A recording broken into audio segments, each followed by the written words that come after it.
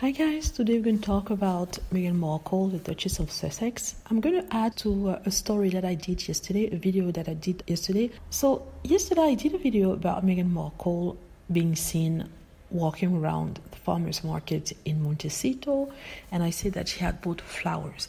And I also mentioned that the tabloids had created a new drama about her bringing her dog inside the market when it was prohibited.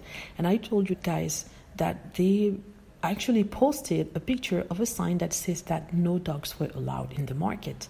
What's really interesting about this sign, right, is that it didn't actually belong to the market that Meghan Markle had gone to.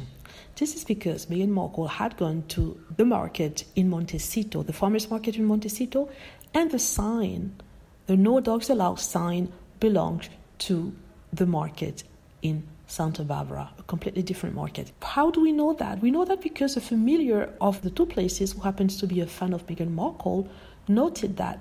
And she put the two pictures together and told people on Twitter that the tabloids just used the picture or photo of a sign that don't belong to the market where Meghan Markle was at, just to create a negative narrative.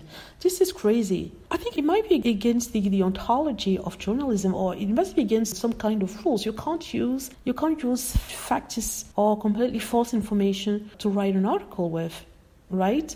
They're using a sign that says no dogs allowed, but it's not for the place Meghan was going to. This is to show you the lengths these people are ready to go to in order to malign her, in order to write negative stories about her. This is not the first time. Again, if you remember, I told you about Simon Rex, who said that he was contacted by a tabloid and was offered $70,000 so he can say that he slept with Meghan. When he actually met her, they had dinner together and that's it. So, like I said, people try to gaslight Meghan Markle's fans, saying that no, Meghan Markle is not being unfairly criticized, but every day there are things coming out and these things are not right, and it's our place as fans to show it here. And this is very perverse. How can you write an article that's super negative, you pretend that she did something that she didn't do, right? But then you use a picture or a photo that's not connected to the actual subject that you're writing about. That's crazy. Let me know what you think. Hope you liked the video. Feel free to click on like if it's the case. Subscribe for more videos and click on the notification bell to be notified when I post a new video. Thank you.